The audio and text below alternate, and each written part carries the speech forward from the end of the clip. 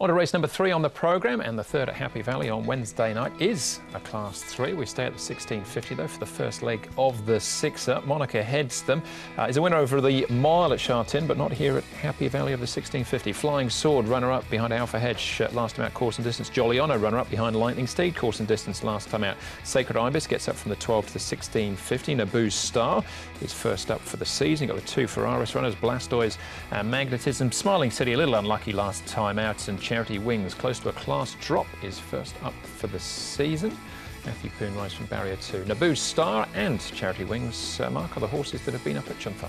Oh, let's have a look at the speed map, Andrew, and they might be walking here. Jolly Honour and Flying Sword, Blastoise and Prince of Frog. There's no natural leader in the race. Magnetism, 3 back the rail like he was last time. Smiling City covered plenty of ground last start. Naboo's Star, Charity Wings and Sacred Ibis and Monica are going to have to overcome a possible slow tempo, Paul. Flying Sword's one of those ones that can put a bit of pace into the race. You can see him going nicely enough here. He's second up now. Look, he did run a nice second behind Alpha Hedge last time, and he's come on, another one that's come on since that run of his and moves nicely. Naboo's Star, he's fresh up coming in. His win was off 61. He is up to 71 now, so he has gone up a bit in the ratings, but his work looks good, and he's always threatened to win a few races. Has run second off a rating at 69 as well. And Blastoise, the third one we'll look at here, a couple of even sectionals for him. Another one coming in fresh up, but he's had plenty of work, so he's going to be pretty fit going into this contest as well.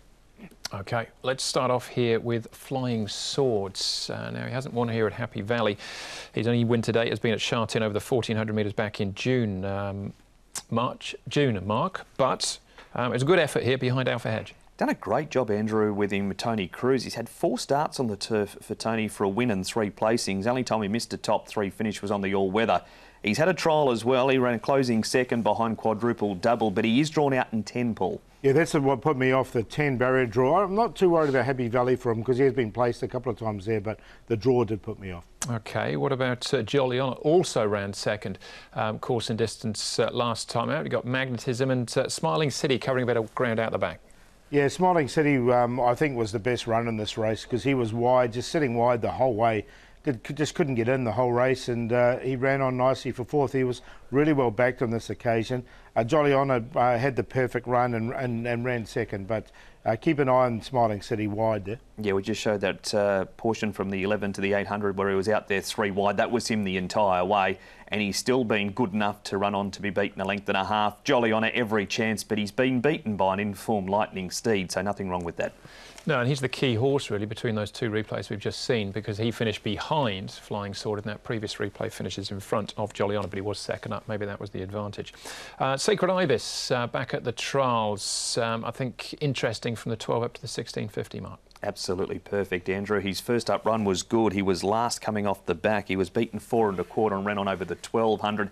Taken back to Happy Valley by Tony Millard. This trial, this last 200 metres here, Paul, is very slick. Yeah, very good. And he has won off this rating before of 73.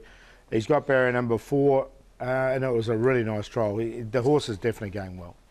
All right, 9.6 at the moment, Sacred Ibis. Alexia Bedell will ride from barrier number 4. One more horse to consider as far as the third is concerned, and that is Naboo's Star. He's been trained by Casper Founds.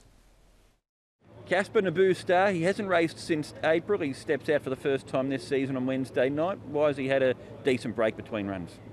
Yeah, he's had a few issues, Ed. You know, we've taken our time to bring him back to the races.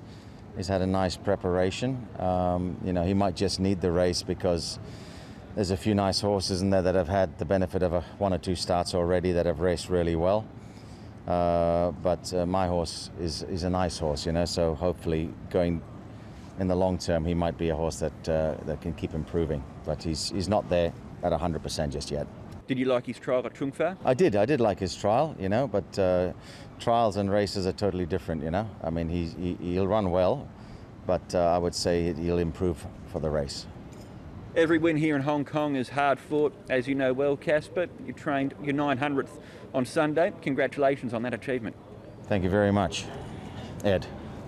What does it mean to get a milestone like that, though, Casper? Oh, it's great. I mean, in Hong Kong, I've been training for 17 years, so it's you know, it's quite a high number of 17 seasons. So we'll certainly be aiming for the 1,000 within the next 2 years, which is achievable. And you know, just keep going, just doing our best and trying to get some wins on the board and have a nice season. He's having a nice season so far, leads the trainers' table. London Hall came out of that trial, actually, the Naboo Star one up at Chung Fa, and he won. First up, he's our 1.9 favourite though, Paul. Yeah, and look, Casper just had a little word of caution about that he's going to improve a bit. So if he does win this race, he's going to be in for a really good season. I have got him in there for second. I think he can run well.